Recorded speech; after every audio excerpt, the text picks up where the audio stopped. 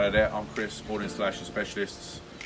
We do gas and oil installations. Today we're doing an oil boiler external. We're going to have it up against the wall over there. And we've got really good water pressure, so we're going to be fitting an unvented 250 litre indirect cylinder. And where that's going to go, obviously the storage tank comes out.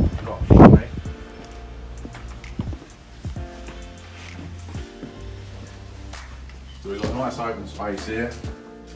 Water come out of there, take the oil out, and what we're going to do, we're going to tuck it in here nicely.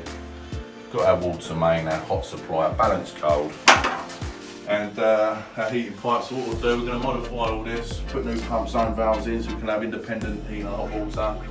And we're going to put Hive Smart Control in as well. So what we'll do, we'll show you when it's all done. Okay, and something like this will take about a day and a half.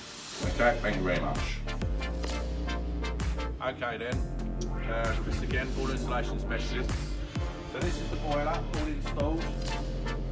Lovely, not tucked away in the corner. Got our oil filter there, that protects obviously the nozzle of the burner. We've got a nice sleeve here where we've hidden our pipe work that goes straight through into, and it's all insulated, so there's no freezing pipes or anything like that. And obviously we put frost protection inside of the boiler. If we have a look inside, so that's all nice and complete and all done and finished. Nice neat finish there. Okay, we come in here.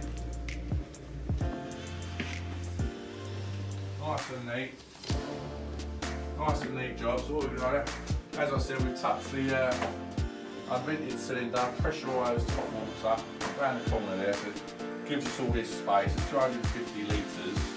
So we've sized that just in case the customer has any extensions or anything in the future. And these are now just independent heating and hot water controlled. Motorised valves, so we can have different types of heating, different types of hot water. Central heating pump, all wired into our wiring sensor. There's our central heating filter to protect the boiler, prolong the life of that. And this is the receiver for the Hive, because we actually fitted a Hive control, you see. And that's wireless.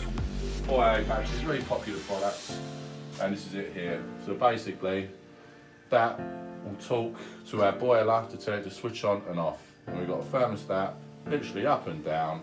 And what we'll do, we'll just put that on all over here. Put that there, click it on, and there we go. And that's it really. So yeah.